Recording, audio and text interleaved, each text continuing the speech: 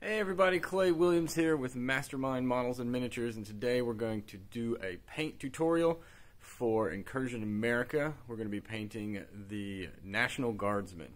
So we're working up a scheme on them, and without further ado, let's get to the bench. Here we are back at the bench. This is the painted example of the National Guardsman that we're going to be doing today, or the scheme that we're going to be doing today. We're going to be working on a different pose. We're going to be working on this guy. So there's a lot of cool poses in this line for the guardsman. Different weapon loadouts. We got one here with a javelin. Got another guy throwing a grenade over here. But we're going to paint up one for the video, and so I chose this one. But again, here we go. Our example. There's some fun stuff to do with this sculpt. We're going to do some neat things with the basing. So let's go to our base coat. So we're going to use an airbrush for our base coat. And for that, I'm going to use the Vallejo Model Air Sand Ivory. Won't need to thin it out since it is a base coat. And if you don't have an airbrush, you can do this with a rattle can. There's no need to go grab an airbrush just for this step, because again, it's just a base color. So airbrush is working good. We're just gonna lay down a thin coat of this ivory. Now I'm doing this with the airbrush because since this is such a bright desert color, it can be hard to paint with the paintbrush. Take a little long and few more than, a couple coats. So we don't want to sit here and watch me coat the same model over and over and over again. And this will definitely speed up painting an army. I apologize if my voice is a little bit raspy. I'm getting over that crud everybody's got. It's been going around. So again, pretty heavy coat. We didn't thin down the paint any. I'm just getting them nice and tan. That'll be the basis for our desert paint scheme. It'll also be a really easy color to paint over with any of our other colors. So now that that's done, I'm going to let it dry. I don't want to push around wet paint on my model. And we'll see you back in a second. Alright, we're back. Paint's dry. Time to add the next layer, and for that we're going to be using the Vallejo Khaki.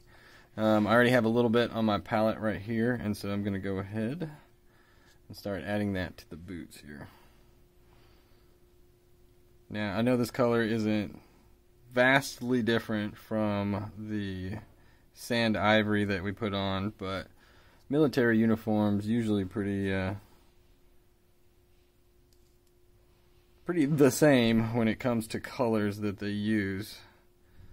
For the sake of camouflage, don't want to have too many bright colors. The brush is splitting on me. I need to rinse it out.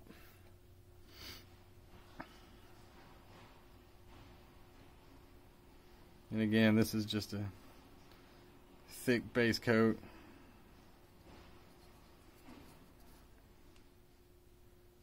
Making sure we're getting into all the cracks and crevices and not getting on our pant legs and things like that. Next thing we want to do is the straps here on the knee pads. Again, it's easier to follow lines if you're pulling down and toward yourself than if you're going sideways. So make sure you always orient the model to where it's easier to do that motion.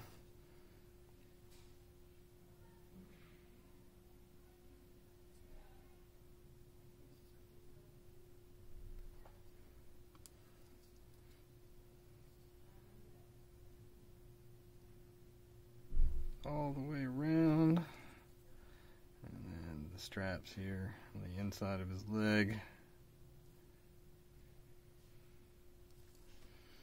Alright, next we're gonna do the hands, and we're gonna do the hands because we're gonna paint them as gloves.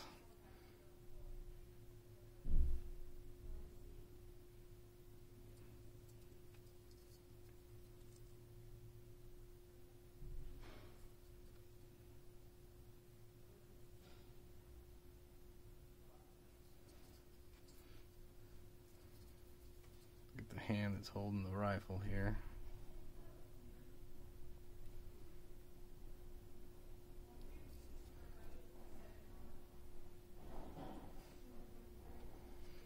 And then the helmet here with the ear guards. I'm trying to avoid this little strap that's going around his helmet because I want to leave that tan color.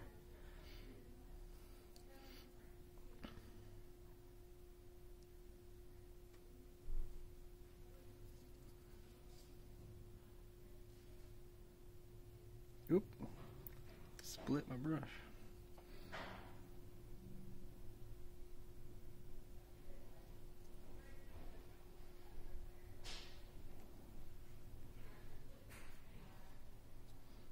Top of his helmet here.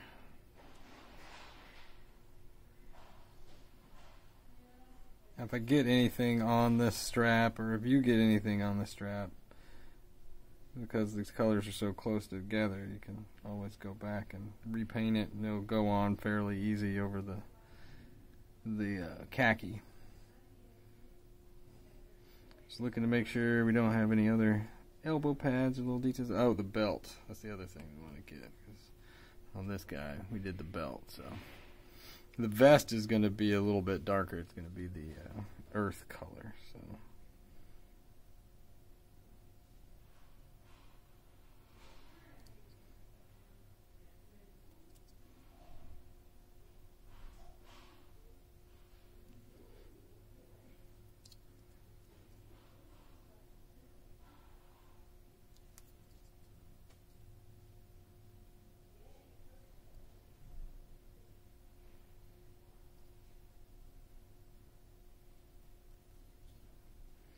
alright, got that done.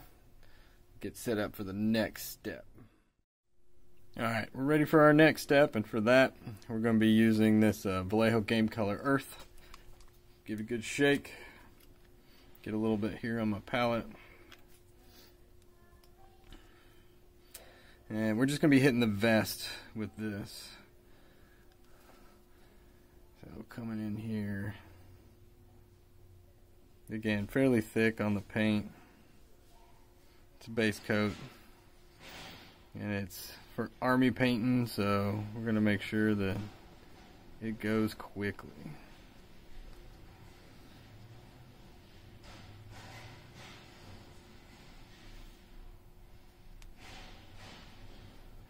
Make sure I get the underside of these bags here. Just the top edge of that vest. Trying to get my voice back.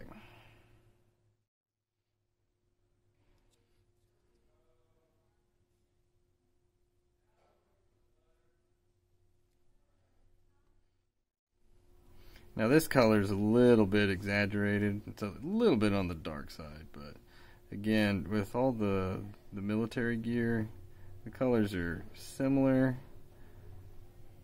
but not always the same.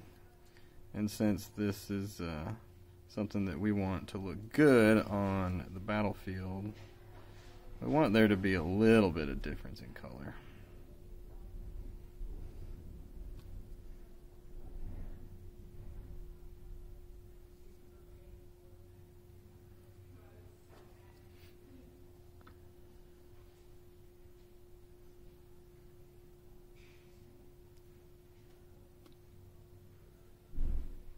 I think this vest goes up just a little bit higher, so I'm going to pull it up to his neck.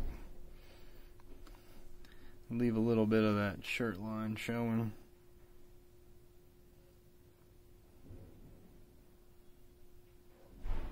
Stop it right there at the collar.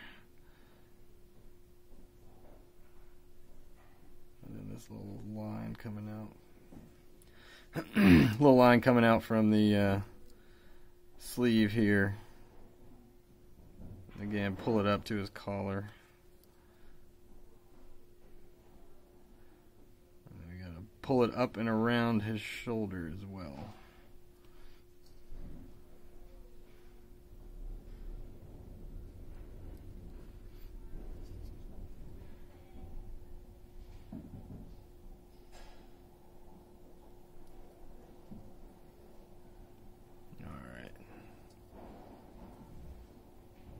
few areas need a little bit more paint. Out front needs a lot of paint. Whoops. A lot of bags there.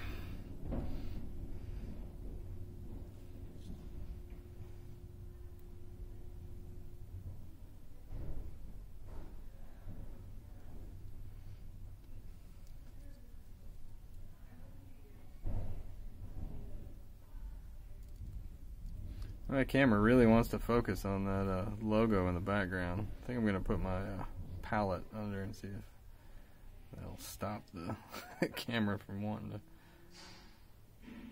focus on that. Alrighty, so we got that vest nice and blocked in there. Again, fairly quick, thick paints. Sounds like everybody's getting here too. Alright, next thing we want to do, we're going to take a little bit of black, so I don't need to pause for that. So we got our Reaper Pure Black from the Master Series. Give it a good shake, as always.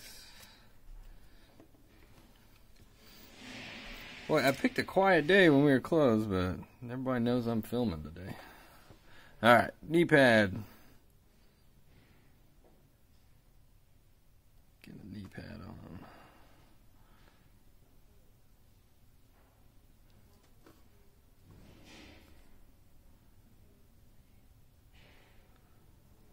Just doing the front. Now, a lot of the knee pads that I've seen in reference photos have like a black plastic guard on them.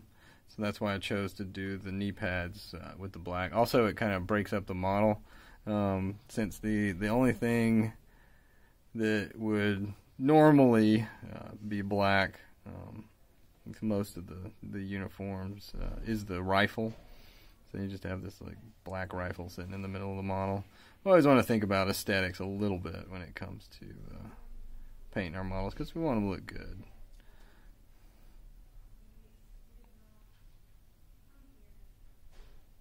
Alright. Knee pad. Let's go ahead. I'm going to shift the palette over just a little bit. Alright. Maybe stop the camera from focusing so much on the Knights logo. It's a pretty logo, but we want to see the model.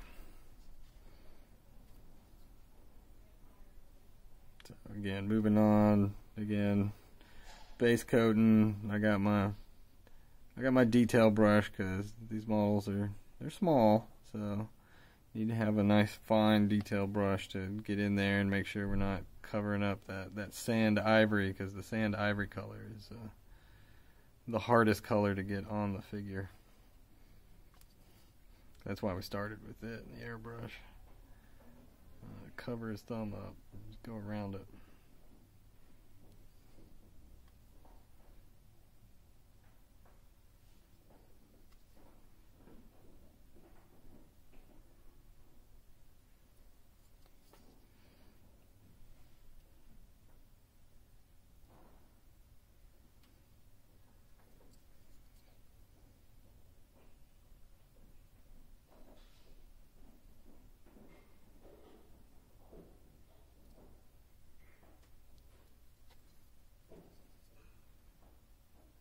We got the stock here sticking out under his arm. Make sure we get that.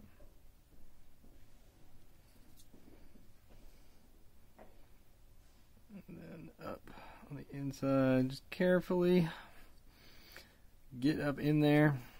And then this on his forehead here, this little square, camera pack light.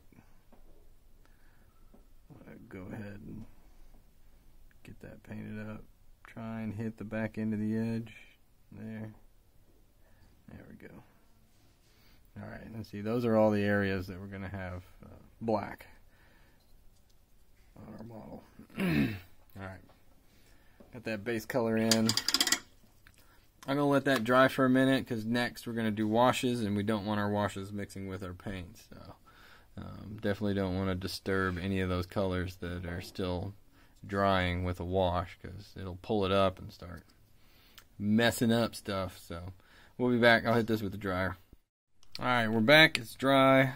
Next step in the process is we're going to use some of this Griffin sepia. We're going to be going over our boots, our straps, our vest, our helmet, gloves, and with that we're going to be using our liner from Simply Simmons. I've already gotten the brush a little bit wet, loaded up with my wash here. Make sure I don't have too much, because I want to be able to follow the lines. I'm going to hit my boots all the way up to that pant line. Remember, with a wash, you can always put it on heavy and then remove a little bit with a drier brush, a brush that you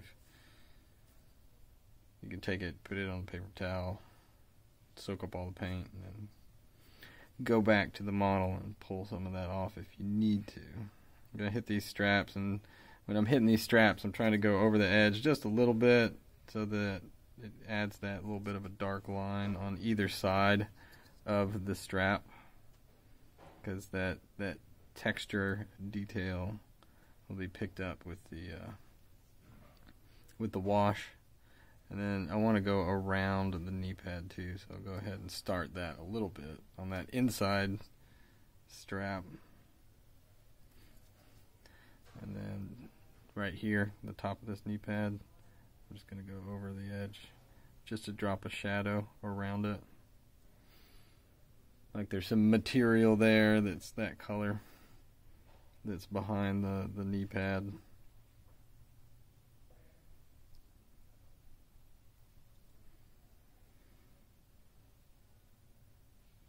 These other straps. These straps and the helmet, probably the most detailed step that we're doing. Well, I guess we got a face to paint, so I can't say that fairly.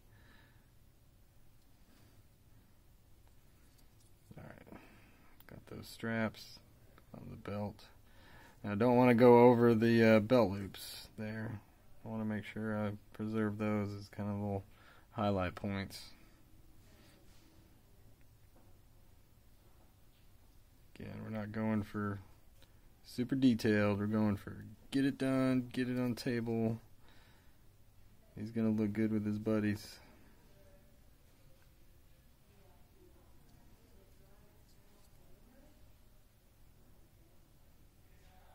Squeeze that brush in there past the belt buckle. Go on over to this side. I hit the stock a little bit. I got lucky. I didn't hit his arm. Alright, gloves. We're going to treat these as gloves. Most of the soldiers I saw in reference had gloves on.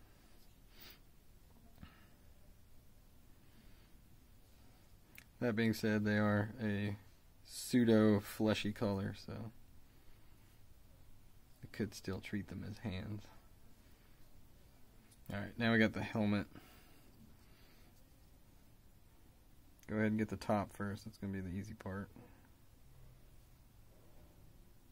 Make sure it's right up to that strap. Right, and then under that.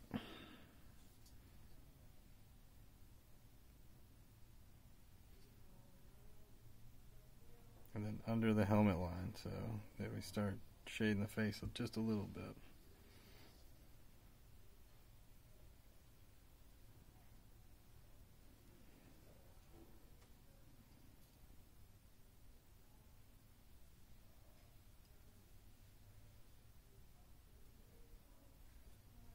Alright, so now we got helmet. Now it's the vest, so get a little bit looser, a little bit sloppier.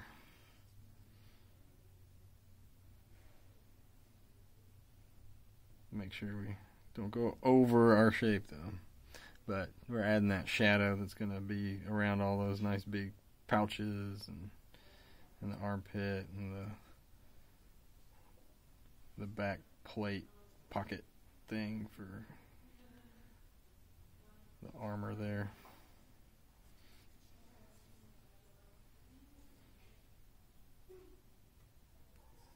over the shoulder.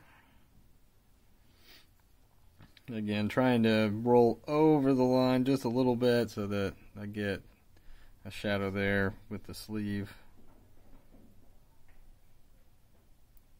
I'm doing the collar here. Yeah, there we go. Sometimes doesn't feel right, and then all of a sudden it'll just roll in there. You got the wash in the right spot. All right, so we're starting to match our guy here. That's going to take a minute to dry. I'm going to hit it with the blow dryer. Be right back. All right, we're back. Wash is mostly dry. Just noticed something here on the face. We got a strap on the helmet that runs down here. So I'm going to take a little bit of my earth tone and follow this little chin strap down and around the face. Again, not trying to be ultra perfect with it, but following it carefully. Getting that color on there. Kind of help frame the face. Alright, now that we got that on there, let's address the skin tone. So for that, I want to use the Game Extra Opaque Heavy Skin Tone. I like it as a good base color. Now, the only difference between this and browns really is the fact that it's got a tiny bit of red in it to make it look a little bit more natural. And then I'm just going to paint the whole face with this skin tone. I'll go ahead and get the inside of the mouth too, because it'll help even things out.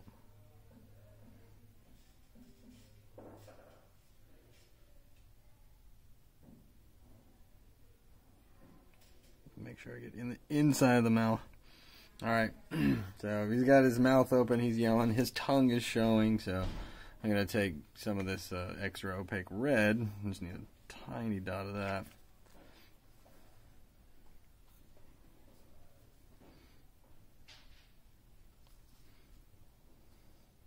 And then grab the inside of the mouth here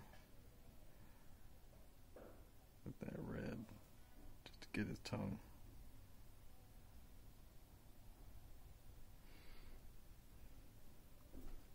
There we go. Alright. We're going to give that a moment to dry. While that's drying, let's go ahead and take some of the white. Now this is the Game Color Arctic White. Grab it here, this one.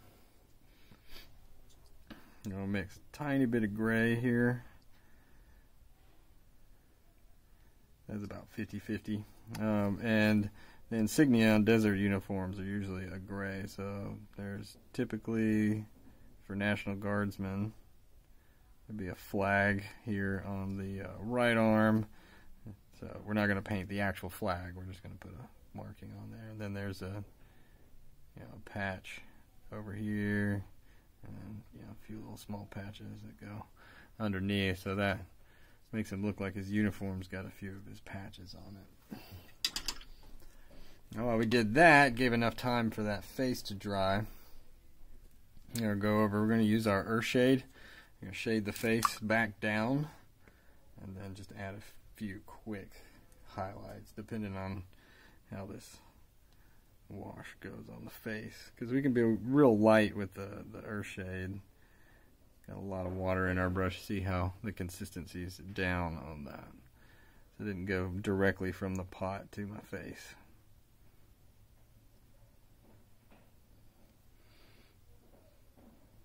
Alright, there we go. We can dry off our brush a little bit, and go back to these eye sockets and pull just a little bit of the wash out. We don't want to pull all of it out because we want that shade there. That'll give us back some of that detail that we were covering up with the wash. And with that wash, I think that face is fine for tabletop, getting ready to go. Alright, last thing we want to do for the model itself is I'm going to take this number 4 Series 7. This is one of my older Series 7s. Not even going to wet it. I'm going to get the rest of that gray that I mixed up for my patches, and I'm going to lightly hit my gun with just a delicate little dry brush here, just to pull out the details. Yeah, got those rails, got that sight, magazine, picking up all those hard edges.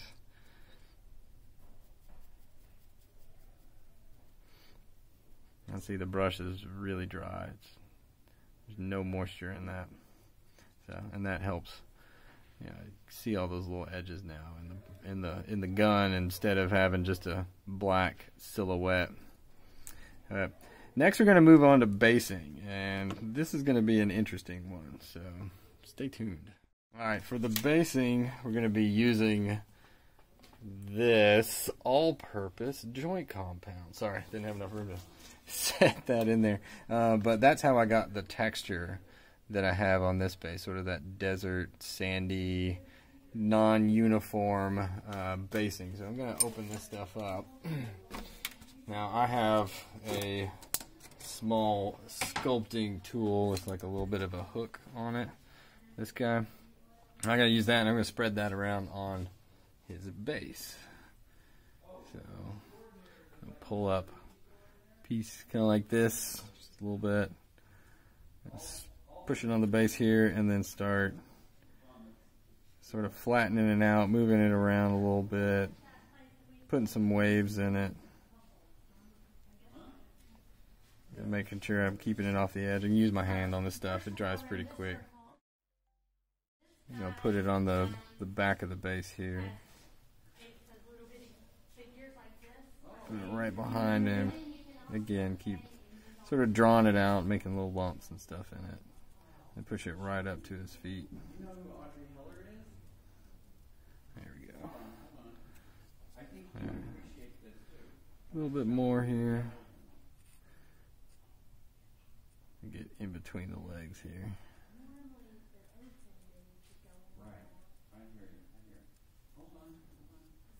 Alright, one little bit here.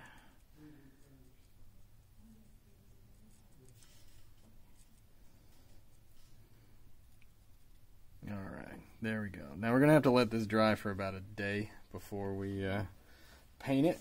You could wait 2 or 3 hours, but we'll come back tomorrow and we'll get that part of the model painted up. Alright, we're back. It's another day. Our base is nice and dry. Now we can get to painting it. So what I want to do is grab my number 4 Series 7, get it dunked in the water, get prepped for paint.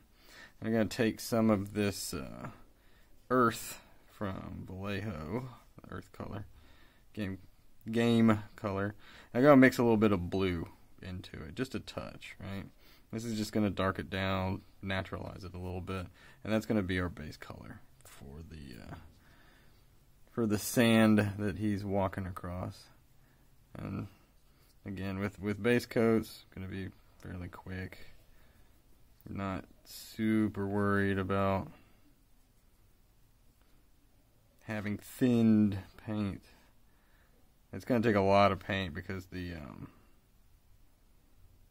spackle or joint compound is fairly porous, so it likes to absorb the paint as soon as you put it down. So you want to work fairly quick when you're painting this joint compound. But it makes a really good, uneven, textured base without having to glue down sand or anything like that, because I know sand can be a little bit harder to paint, especially if you don't have an airbrush. It's hard to get the pigment in between all those little sand grains. Also, sand on this guy, unless it was a very fine grit, it would look almost like, you know, thick, big, coarse gravel. You could put it in spots and spaces, but wouldn't look so much like sand or desert, because, you know, if the sand is pretty fine, then it's going to be, you won't be able to see it at this scale. You won't be able to see each, you know, individual piece like you would if you were a larger scale model. That's where the sand works. Okay, I'm going to take a little bit of my khaki here, mix it into this kind of pool, wipe off a little bit, and just kind of roughly make the front of the baser just a little bit brighter. I'm not coating everything. I'm just sort of making sure I got a little bit of brightness toward the front of the model. And with that, that's it for the size 4. We're going to take one of these makeup brushes, one of the elf brushes here. This is a hip. I think elf still makes these, but I use these as dry brushes. Get a good shot for you there. And I'm going to load up my brush, just put a little bit of paint on it, and then gently wipe it off over here on my paper towel. And then come over here and just lightly dry brush back and forth on the base. We're just adding highlights to the high points of the base. And when you're dry brushing, again, don't overload your brush. You can always, it's better to do 10 more brush strokes, especially when they're really quick like this, than to overload your brush. Alright, I'm going to take a little bit of this, a little bit of the white, a little bit of the khaki, a little bit of the white. Go back over, wipe it off, load my brush like I'm dry brushing, then come back, hit the front again. Now you may notice, you see like right here, this little bitty white speck, so where the first layer chipped off a little bit. That's okay, we can go back and touch that up. It's not going to all chip off, but some places will, and again, that's fine for that to happen. Alright, I'm going to go to my pure white. Come over here and wipe it off on my brush. See, this is how my brush looks before I start dry brushing. You see how that white just comes off the brush and highlights. It's still got a little bit of that tan in it because I haven't cleaned the brush. It's still pretty dirty.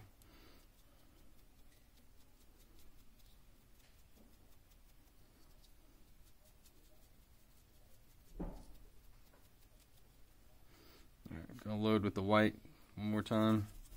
Wipe it off. Come in, dry brush some. Just hitting the high edges. Pretty much leaving under his feet kind of that base color, like he's casting a shadow. Alright, that little spot that chipped up here, I can take my tan and just kind of go over that, fill that spot, blend it down with my finger just a little bit. Same thing on like the back of his foot, a little bit of white left over. His boots look like they're dirty, making impressions in the sand. Alright, next touch I want to do is I'm going to take, so these are tufts from Army Painter. So these they come on a sheet, and this sheet's been mostly used up, but I'm just going to grab one of these guys here, and you'll notice it has kind of a tacky bottom to it, but that's not sticky enough to actually stick it down the base, so I'm going to use my CA glue here. This is the Bob Smith CA glue. Bob Smith, it's an American manufacturer. They make good stuff. I would recommend them to people. I'm going to put this one sort of on the front here by his front foot. So now he's got a little tuft of grass. And these come in all sorts of shapes and sizes. And what I do is I like to kind of push on the top here, press it into the base. So we got a nice little tuft. And then I'm going to take some of my Reaper Black, give it a shake, add it to the palette. These are still kind of gummy. Take that size 4 again, and then I'm just going to edge the base here.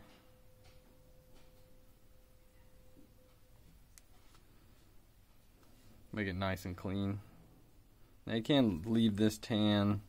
If you want it to be tan, I would say go ahead and dry brush the whole thing instead of just letting the dry brush sort of hit the edges here and there, because then it'll give you a more consistent look. But I like my units to have that kind of selection ring around them. That clean display look. Alright, so now we got our base all the way around. There's one little place I want to address his eyes just a little bit. So what I'm going to do is take some of this white, really train my brush down,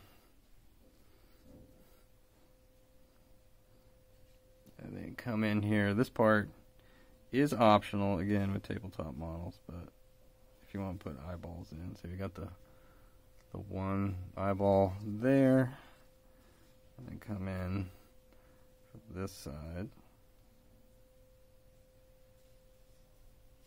get that one eye. Right, so we got both his eyes painted. And then we can take a little bit of this black, and again I'm using my size 0. I'm not using a super tiny brush because that means my paint will just dry really fast. I'll try to get this on screen here, and then come in and just a black dot for his eye. And it's going to take up most of the spot in the eye socket there. So I just wanted to leave a little bit of that white. Let's see, there we go, get the focus. See how my brush is still fairly wet? I can get that eye in there. So I got him kind of looking where he's pointing over to the side. Now I noticed when I stopped the video, I need to go in there and grab his neck a little bit. So let's do that touch up right now. I'm going to take my skin tone, a little bit on the palette, drop my paint, we'll pick that up in a minute. All right, my skin tone, get in here and get under his chin strap, and then push past and get his neck.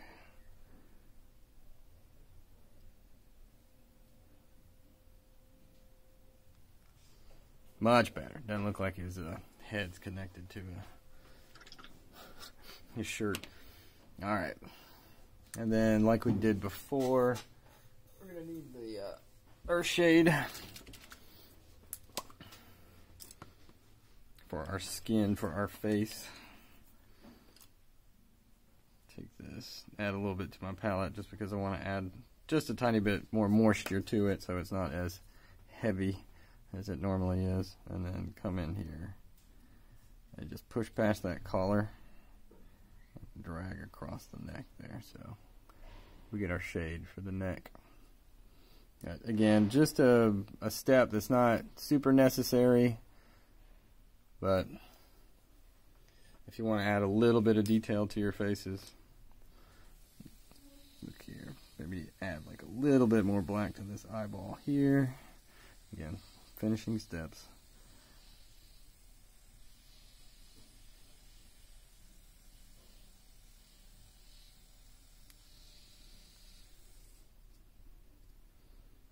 Looking to the side a little bit. But there we go.